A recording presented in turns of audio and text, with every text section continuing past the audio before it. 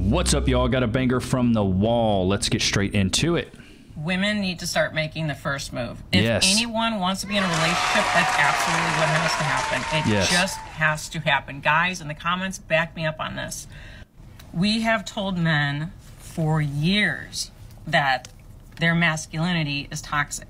Some men, as they got interested in dating, that's literally all they know, is to stay away from women, is to not bother them, and definitely don't approach them. So there is nothing wrong with a woman approaching a man. That shows confidence. And ladies, you wanted equality, equal rights, equal lefts. You better start approaching these men if you want them. You know what? I don't even know if this stat is true. I didn't do much research into this, but I did see that 86% of women who make the first move end up married. So, I mean, hey, let me know in the comments. Do you know anybody that's made the first move as far as a woman to a man? The few that I know, they've been with these men for years. They've been with these men for absolute years. One of my best buddies from college had a girl straight up pull him. They still together. They've been together like a decade. It's crazy. Come on, that's pretty good. I mean, I don't even care if that's not even a true statistic. Hell, let's run with it. Even if it was 70%, that's still a really high success rate. But guys, back me up in the comments. Say, yeah, you would love that. Or women say, yeah, I made the first move and I'm now engaged, married, whatever. I'm telling you, that's just the way it's got to be. You don't have to like it. I mean, I'm sure guys didn't like when they were being called, when their masculinity, when their whole being was called toxic. They didn't like that. So start making the first move. And again, you don't have to like it. You don't have to like having to make the first move. You could still have a traditional relationship after that. This is just getting you in a damn relationship. And as far as, you know, not liking things, I do things every day that I don't like to do, but it makes me a better person, gets me to my goals. So, well, here's the thing. A lot of these modern women would go to work, would rather go to work a job that they hate, submit to their boss, than actually approach a guy to get a relationship that they think would be so rewarding. Isn't that crazy? Where a woman will wake up every day, go to a job that she hates, submit to a boss that she doesn't even like to get a paycheck, but then she won't even try for a man that she deems as worthy. Isn't that crazy to me? Isn't that absolutely nuts? They won't even approach these men because they think they're too good or they're entitled, but yet they'll jump hoops for their boss. They'll do whatever the boss says, but they won't just say hey to a man. It's crazy. It's wild to me, dude. These are just facts, okay? She's preaching, though. Shout out to this woman. Women don't make the first move because they... Shout out to this woman. The reason why women don't make the first move is because they're entitled. Women grow old, they never grow up. They think that they're too good. Even the women that are run-of-the-mill, remedial, everyday chicks, they think that they are the cream of the crop, is Macho Man. The cream of the crop, yeah, the cream. That's what they think. What happened to the good old days? When you could approach a woman and she was actually fit, feminine, friendly, cooperative, submissive, and had no children outside of you two. What happened to those days, man? Them days are dated. Those days are gone. They just dead and gone. But, you know, times are changing. You wanted equality? Well, you're going to need to start approaching us because I'm going to keep it a buck. Men are the catch and men are the prize these days. We got all the money, the power, and the resources, so you better start trying.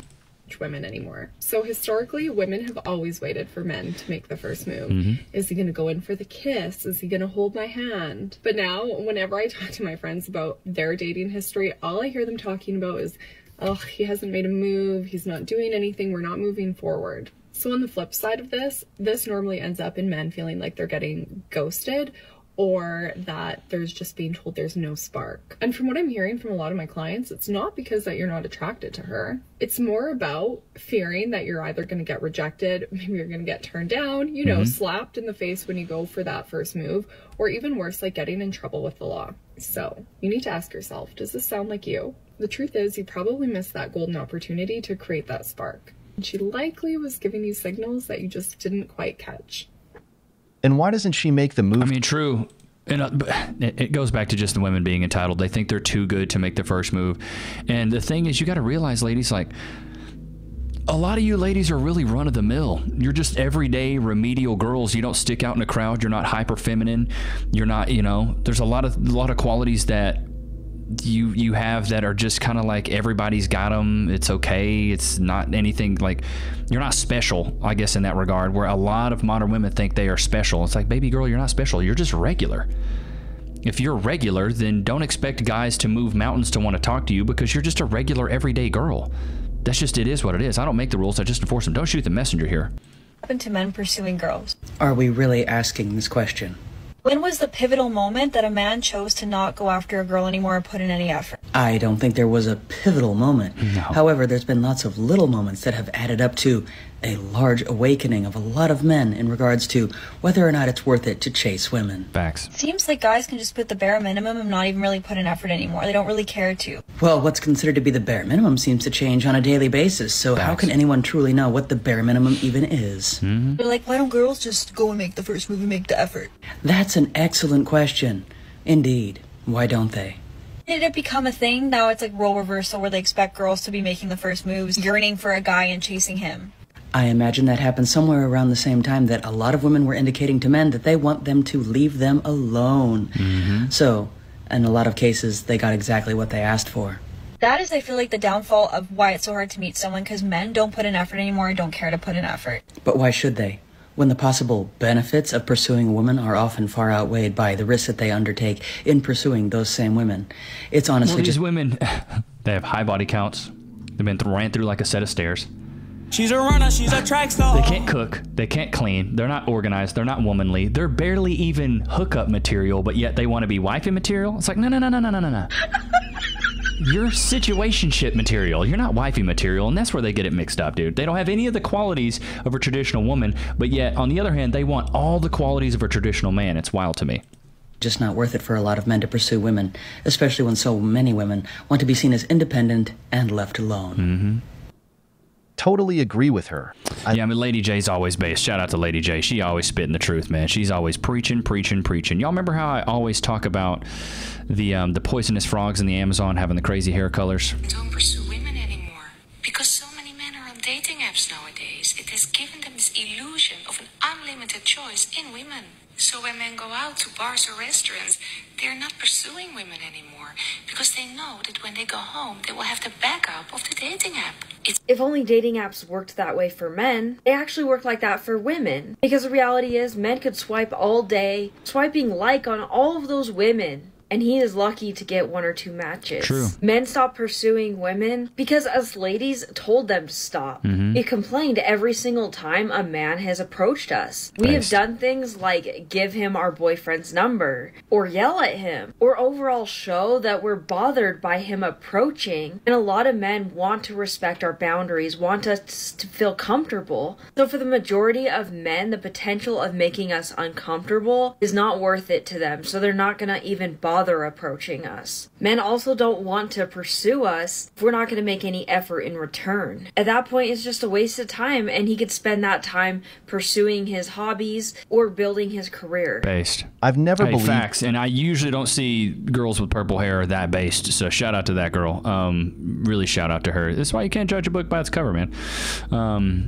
No, she was preaching. The thing is, I would never approach a girl with hair color like that. Let me know in the comments. Would you approach a girl that had like crazy hair? I just personally, it's just from experience, I know just not to approach them. Do any of the girlies out there have any tips for Is her dad Mr. Bean? Shots fired! Shots fired! how to handle a breakup when you're 26 years old and you just... that was the person that you wanted everything with?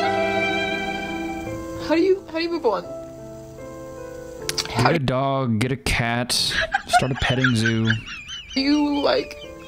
do you know there's gonna be someone else when like everything that you wanted in a person you had? But I'm gonna keep it a buck. Most of the time, these girls, they be crying over situationships. Stupid. social media. I love it, dude. I love it. I love it. Make sure to get on social media and cry about it. Though that's where all your problems will be solved. It's the pick-me energy of like getting online. Does she really think a simp's gonna get online and be like, you know what, baby, I want to save you. I can be your hero, baby. Literally read every single comment that I've gotten. People have been sending me like the nicest messages, and I swear every single time I read something, I just cry.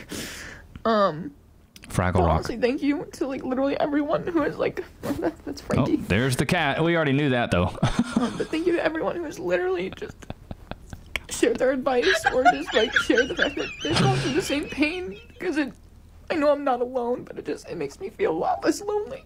Not a single tear I has just been want to add the shed. fact that my ex was a great guy. Like, it may not have worked out between us, you know, either unfortunately or maybe fortunately, but he gave me some of the greatest memories for the past 2 years, and, you know, I'm gonna make more with someone else, and I'm gonna feel okay about that soon and in the future. And I hope if anyone is going through a breakup that they come across that last video and just read all the wonderful comments. As I said, Good Lord. The last thing you should do on a breakup is get on social media and cry about it. It's the last thing you should do. You know what you need to do? Go get a self-help book. Go get the 12 Rules for Life by Jordan Peterson. Great book. Great self-help book. Think and Grow Rich. I think it's by... I can't remember his name, but there's so many good self-help books. Go out there and get a self-help book. Right. You've just been given the greatest gift you could ever get from a man. You're 26, you are beautiful, and you don't want anything to Stop do with... lying to each other. If somebody's not beautiful, just... This is why I get so mad at the whole beautiful thing. Some people aren't good looking. It is what it is. You can do as much as you can to enhance your looks. For me, I have big ears, a crooked nose. Shots fired! Shots fired! Cass says I have a lazy eye. You know what I mean? I got a round face. I look like Earthworm Jim without a beard. Like, I understand where I'm ugly. That's why I was like, I have to have a beard. I have to get a nice haircut. Like all this stuff is not just chance.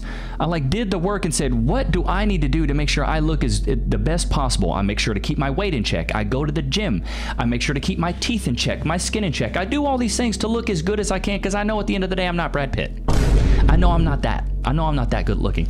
So here's my thing with the whole beautiful thing.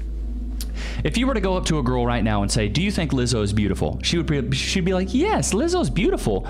And then if you, in the same breath, said, I think you look like Lizzo, more than likely they would not take that as a compliment. This is why this whole beautiful word doesn't need to be thrown around so casually. I'd be like, girl, you need to go get in shape. You know you don't got a face, you know your face card ain't a 10. So go out there, get in shape, be fit, feminine, friendly, cooperative, submissive, and have no children. Go out there and then procure the best man you can get. Look in the mirror and give yourself an honest rating, fresh face out of the shower. If you're a 5 at best, then that's what you deserve. If you're average, you deserve average. You don't deserve above that. That's not how it works. And so this woman right here telling this girl, you're beautiful. Girl, you're not. You're okay. You're average looking. So that means you deserve an average looking guy.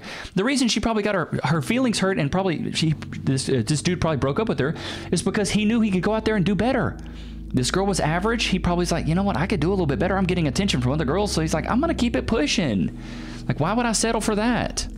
With somebody who does not wholly want you. She must be Having alone. lived 2 of your lifetimes, I and many other women my age would say that we have been there before. We've done exactly what you've done.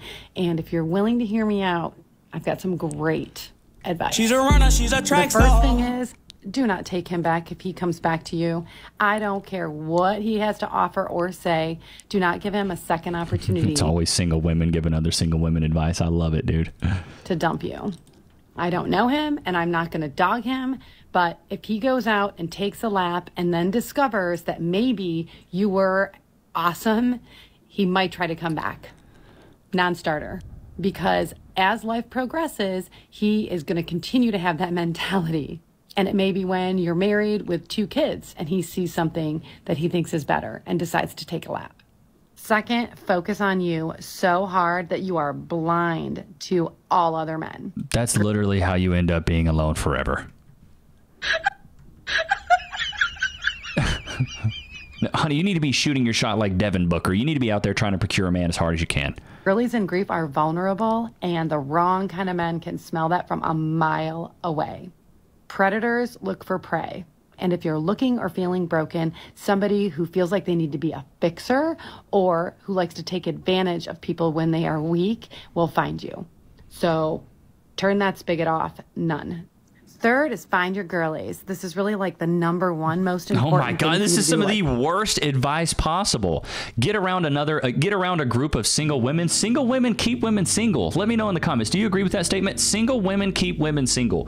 You want to be more alone? Go hang out with a bunch of other alone women. Like, what are you talking about? It's the amoeba effect. You're only as successful as the top 5 people you spend the most time with. That means if you want to be in a happy relationship, you need to be spending time with people that are in happy relationships and learning from them. You need to be taking advice from women that are married or in relationships, not these single alone women with a bunch of cats. Oh, some of the worst advice I've ever heard. But of course, she's hit the wall. She's plowed through it, and now she's trying to keep other women single. Like, misery loves company, dude. Right away. And a girls only girlies thing is the best. If you have girlfriends, this is the time that you would go to the ones that you trust and have conversations about where you're at. It could be your bestie, it could be your sister, it could be your mom. And if you don't have any of that, find a local ladies only club, a gardening club, a book club, a stitch and bitch, anything will do. I mean, it should be something that you enjoy doing, right? And if what you were doing was spending time with your man and doing the things that he's liked to do, sit and reflect for a moment on whether or not you were doing what you wanted to do. And if it wasn't that, you know, figure some things out. Like, what do you really like? What's your favorite stuff? But keep it to a girls only thing. Because again, you might go and want to say things that you're going to feel like you can't in front of men. And those other women there will speak more freely to you. Next is your career. Are you still in college? Did you choose to go like a regular job path? Do you work from home? Like, what is it that you're doing for your career? And if you're in job mode right now and you haven't switched to career mode, look at what it is that you might want to track. Bro, I'm going to keep it a buck. Most of these women are not going to be in career mode. Most people are in job mode. Stop it with the whole career thing. For career. Keep working until you figure that out. But now is the time to like really laser focus on figuring that out without being influenced by some guy who, you know, is looking for resources. This is the worst advice I've ever heard. If he was the same age as you, there's a really good chance that he just left the nest and really misses the things that his mom used to do for him. And you probably were filling that role, or maybe you stopped filling that role and that's why he bailed. But it doesn't matter. It doesn't matter why he said he wanted to break up. Somebody once said to me, if I'm fired, just say you're fired. I don't want a reason, because does it matter?